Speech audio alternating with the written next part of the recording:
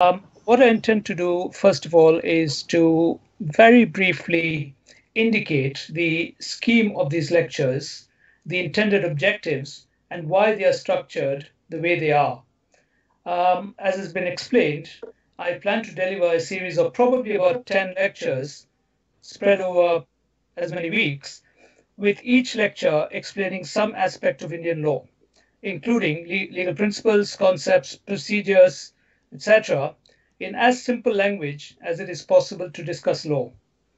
The purpose of these lectures is to enlighten lay people on how the law can affect them and how they can, if they have to use the law, find their way in what can often be an intimidating landscape.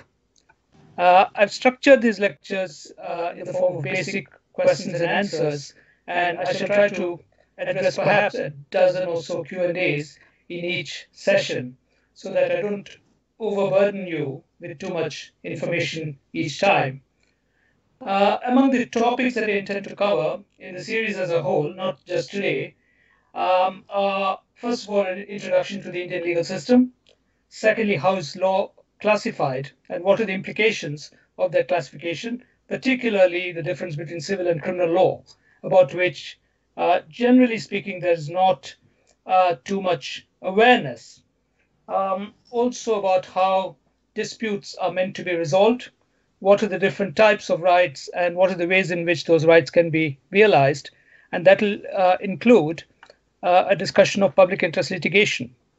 Furthermore, also, how is criminal law organized and applied? Some of the things that Swamy just referred to. What is citizenship and what are the laws in that area? And so on and so forth. I'll also have occasion to deal with particular issues of common concern or topicality, such as defamation, contempt of court, denial of official information, invasion of privacy, violation of copyright, etc. Now, if there are any additional topics that you think I should address, feel free to write to our friends at VHS, and they will, I'm sure, give your suggestions all due consideration. I understand also that you will have the opportunity during these lectures to raise questions via the comments box in whatever medium you're watching, and based on guidance that I get from the organizers, I'll try to answer as many of those questions. Perhaps I should at the very beginning lay my cards on the table and tell you in a sentence or two what I think of Indian law. It is possible that my views on this fundamental issue are at variance with the views of some of you, but I hope you'll agree that in a free society, there should be room for differences of opinion. Quite simply, I believe that in most respects, Indian law is fairly robust and fit for purpose, which is not to say that it is perfect or that there is no room for improvement. Quite the contrary, and I'll have occasion during these lectures to indicate where there are gaps, shortcomings, anomalies, inequities, etc. But a more important point that I want to make is that there is a huge problem in terms of enforcement of the law.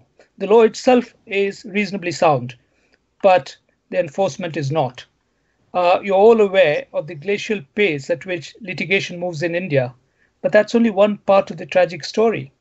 I'll have occasion to point out many others as we go along. In substance, as my late lamented guru, Nani Palkiwala, used to say, India has too many laws and too little justice.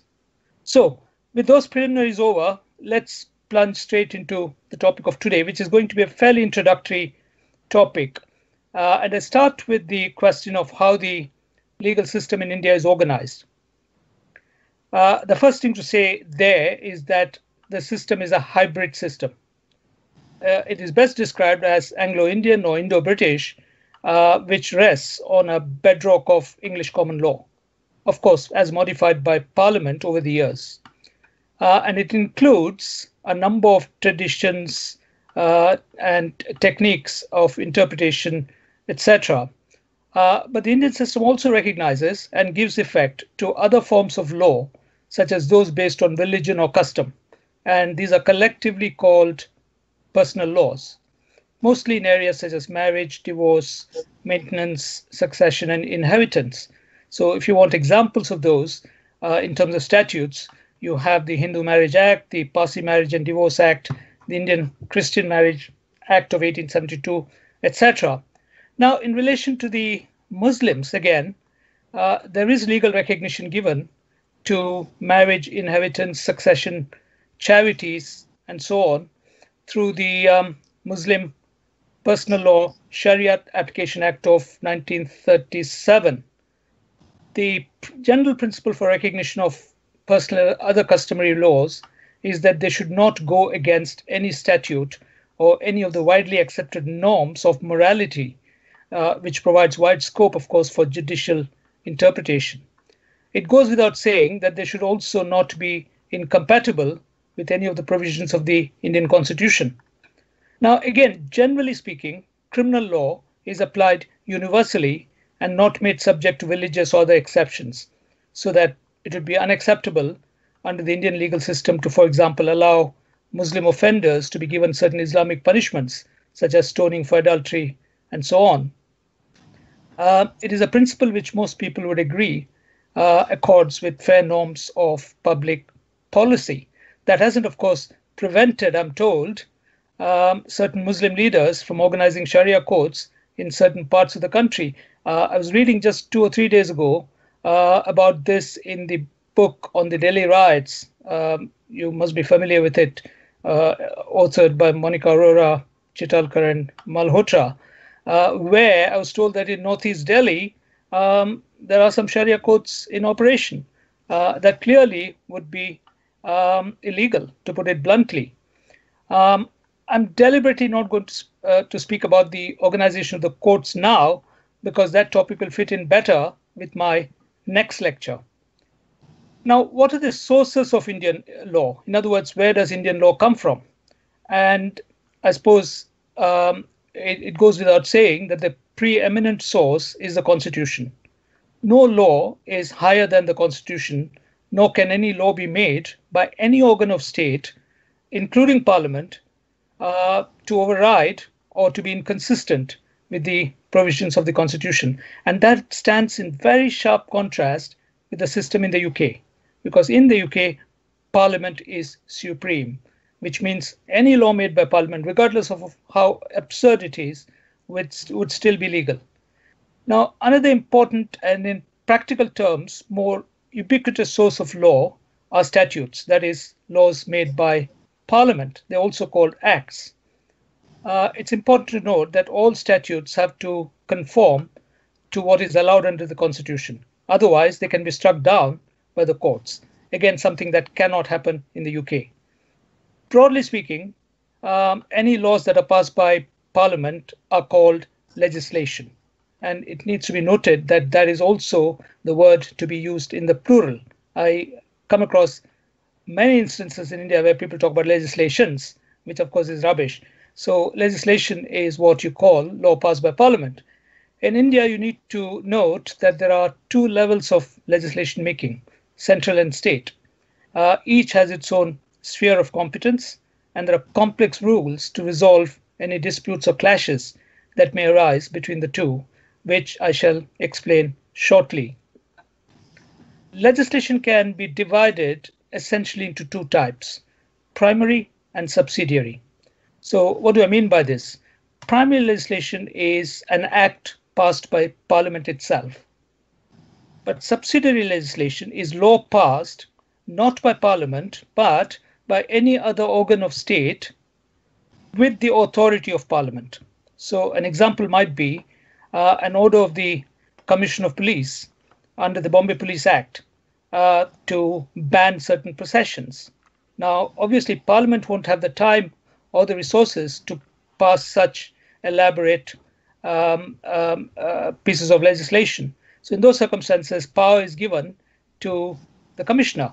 Now, the important thing to remember is that when authority is given to any organ or body to make subsidiary legislation, then that organ or body should never exceed that power or misuse that power. Because if they do, then they would be considered to be acting ultra vires. This is one of those Latin terms which you'll come across quite a lot in your discussion of Indian law. Essentially, ultra vires means outside one's powers, acting outside one's powers. And if somebody does act outside their powers, in other words, act while ultra vires, then of course that can have serious consequences. A third important source of law is judge-made law, that is case law. Now, a question arises, can judges make law? On the face of it, the answer would appear to be no. But actually, judges do have the power under the Indian system, as under the British system, to make law. But their power to make law is subject to certain conditions. Now, I'll give you an example in India of how this is done.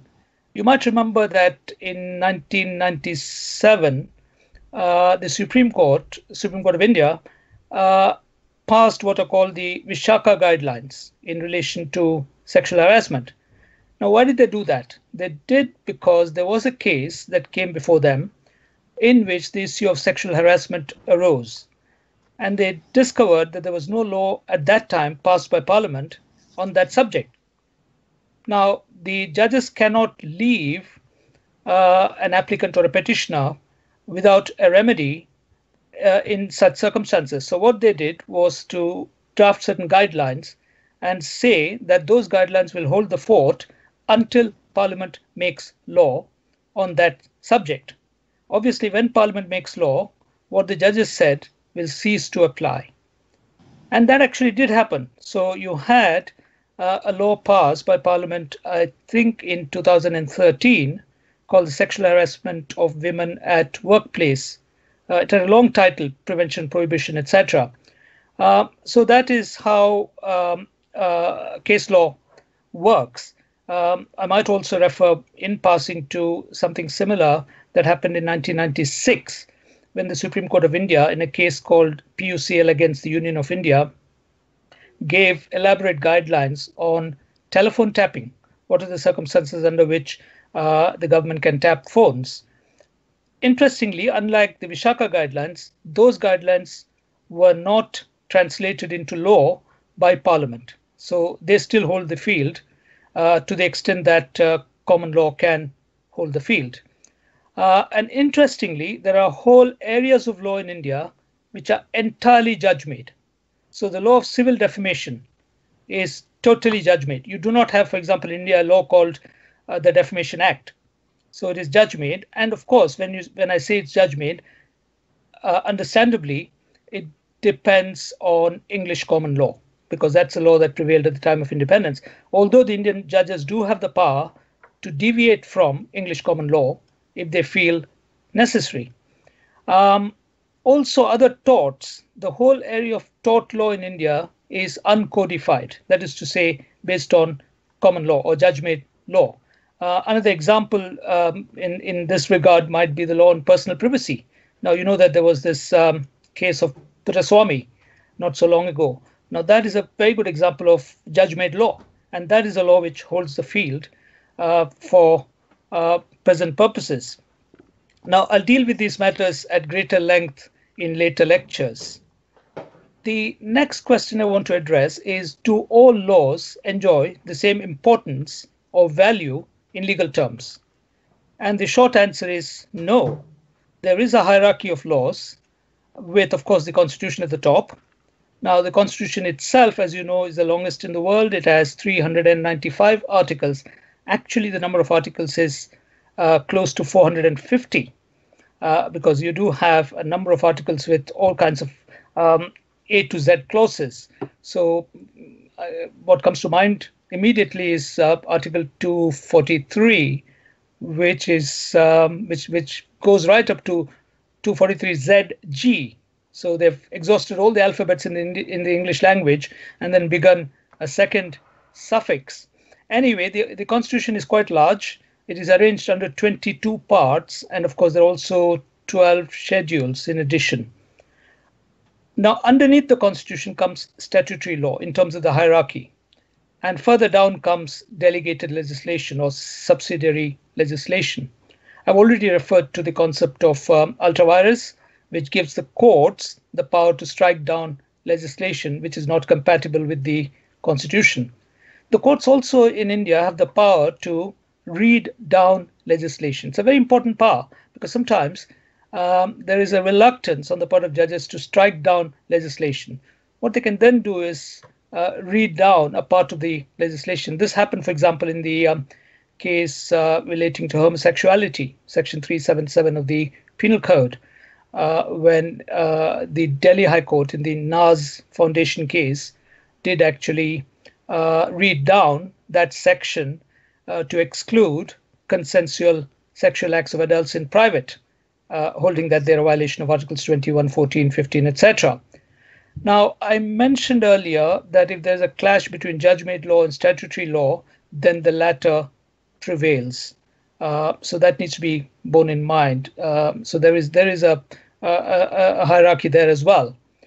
Now, what is the basic framework of Indian law? India, like most democracies and free societies, places a lot of importance on the rule of law. Now, this is a concept which admits of many meanings, and I don't have the time to go into it in any detail, but the essence of it for present purposes is that no one can act without the authority of law. So if a state functionary were to ask a citizen to do something or prevent him from doing something, then the citizen can demand to see the legal authority under which that functionary is acting. Another very important principle which underpins the Indian legal system is that every person is presumed innocent until proven guilty by his or her accuser. It is true that there are certain exceptions possible to this rule, but those exceptions are few and far between, and they also have to have the authority of law. What are the limits of the law? I think this is as important a question as the value of the law. So most of you, I think, will agree that law does play a huge role in the lives of all of us. But if you reflect more deeply, you'll realize that the law is only one of the instruments to regulate human conduct in complex societies. There are other instruments which are no less important. For example, the concept of dharma, which has always served as an effective guiding principle to influence people's behavior for the good of society as a whole. Then there is what may be called soft law. This is usually contained in codes of conduct. So to give you examples that you may be familiar with, you would have the Election Commission's Code of Conduct or the Press Council's norms of journalistic conduct. Now, codes do not have strong sanctions attached to them like laws, but they can be effective. They operate on the principle of peer pressure, naming and shaming, and sometimes even punishments like fines.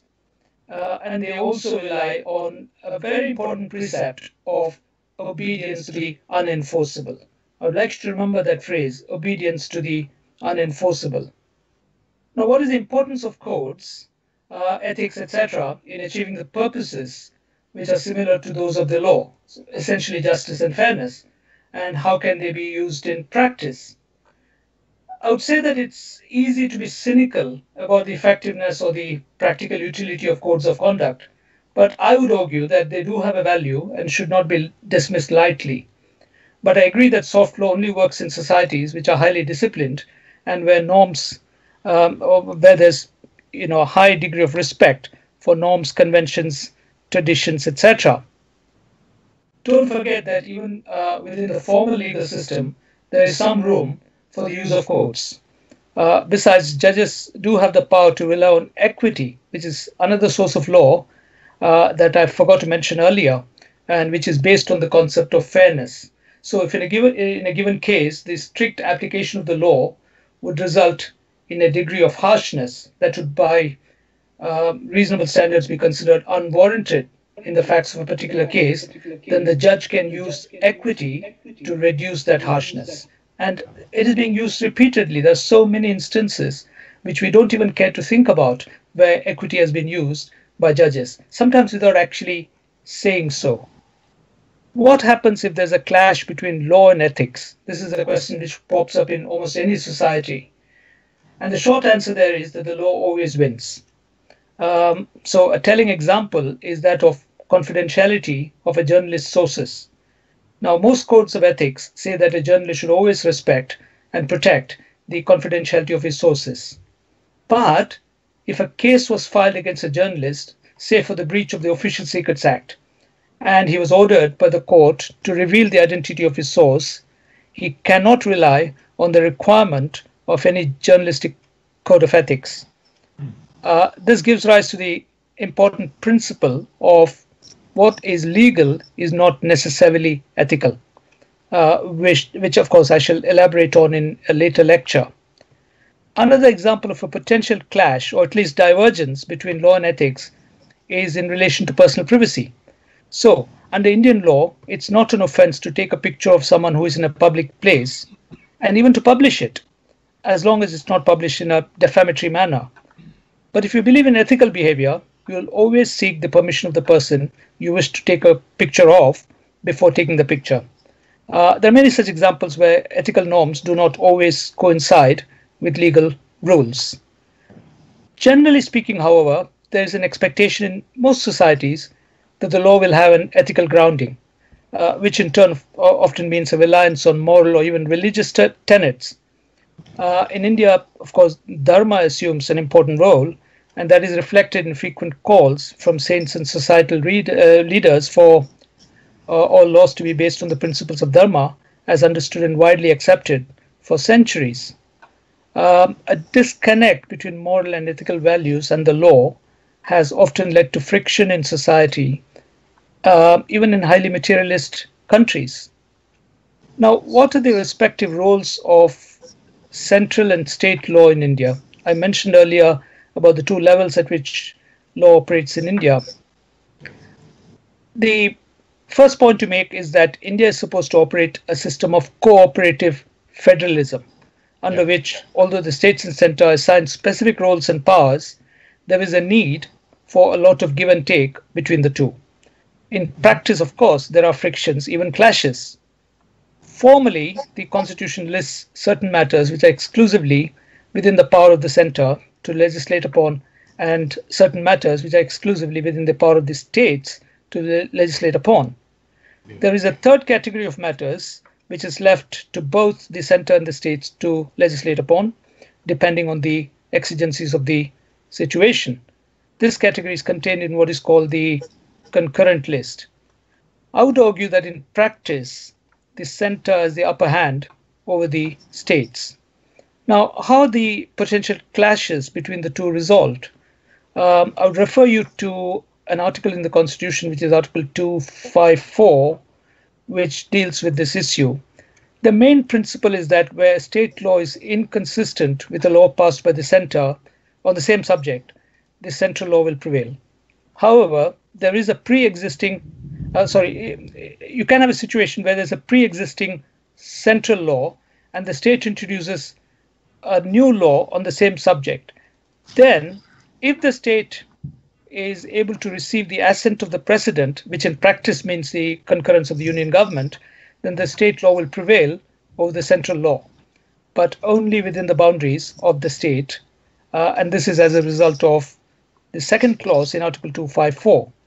Now, this provision actually came into focus as recently as last week, when it was suggested that those states in India which were unhappy with the reforms on farming, which were introduced, as you know, by the central government through legislation passed by Parliament about a week or so ago, now that they should try to nullify the effect of those reforms by resorting to Article 254, Clause 2.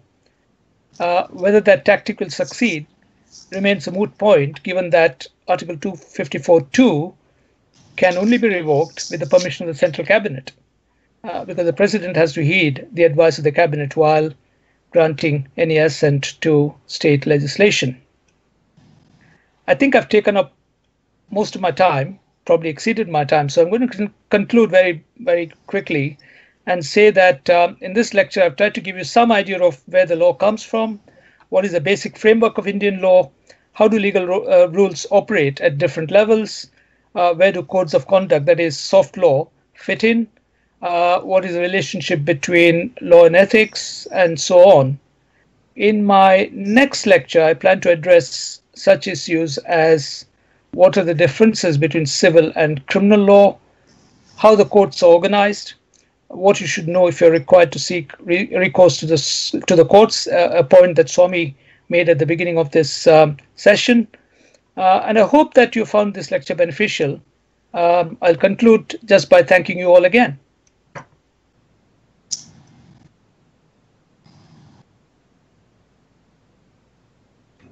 Thank you, Dr. Venkat Iyer, for that informative initial first lecture talk on the series which we have started from today.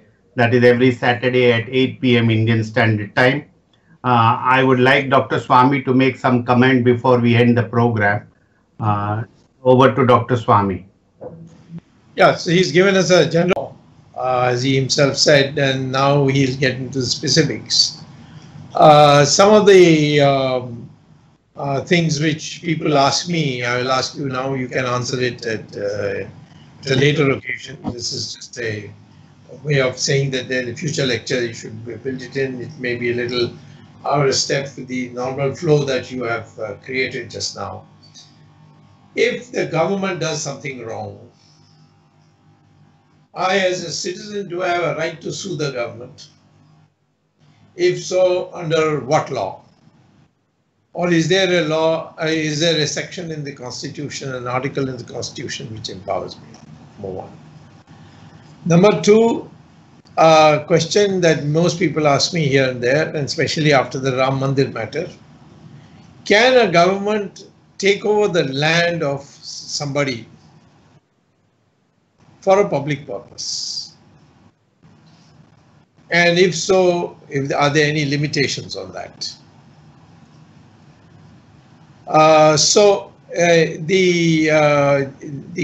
These two questions lead to the power of the individual over the government. You have just now spoken very eloquently about the power of the government over the people, in what it is lodged. But what about the power of the people over the government for a mistake they make, or an action they take, such as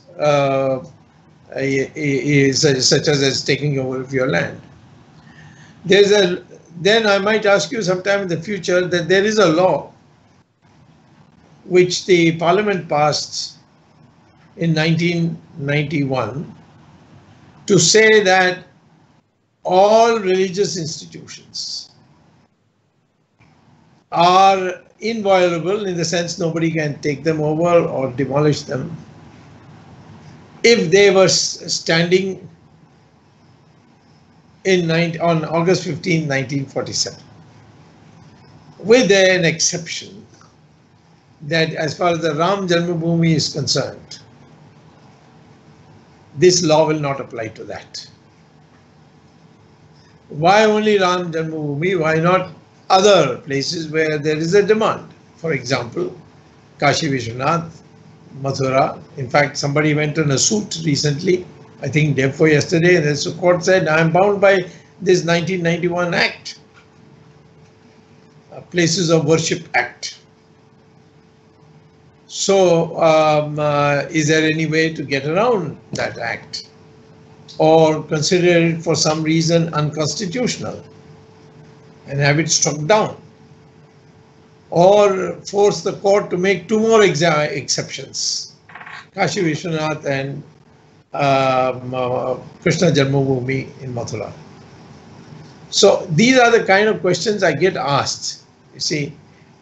So somewhere in your lecture you should bring it in, or we could have you speak your mind fully on this question, and then later on you and I will have a question answer session, if that's okay with you. Yep, absolutely right. And then we'll invite also all the people who are watching. Please send questions. Yep. And I will filter them and then ask you those questions. Yep, absolutely. Yeah, quite a few of those involve a very sophisticated analysis of the law. For example, the one of the earlier points you made about where do you get the right, if there is such a right, for citizens to sue the government? And it's actually quite a complex question, which requires a very elaborate answer. But there is an answer. And actually, it also involves a degree of creativity in the application of the law. So there is no, I mean, a short answer to your question will be there is no single article in the Constitution which directly confers a right on a citizen to sue the government directly, except in limited circumstances, but in general terms.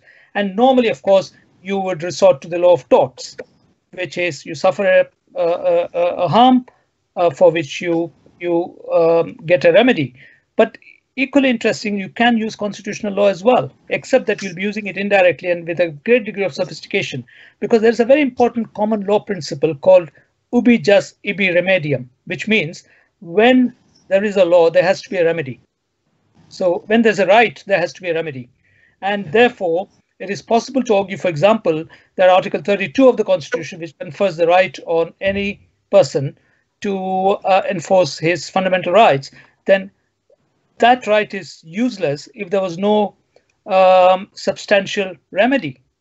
So issues of that sort, I'll be very happy to engage with those kind of questions in future lectures. And I think we should actually be able to also take questions from others. And I'll say quite humbly, also, it's possible that my views may differ from those of some Indian lawyers. Very happy if they wish to debate those issues with me, because that's the only way we all learn. So quite happy to adopt the template that you seem to suggest. Well, I just when your program, have a look at Article 300 and please interpret it for me. Yeah. Okay. Article 300.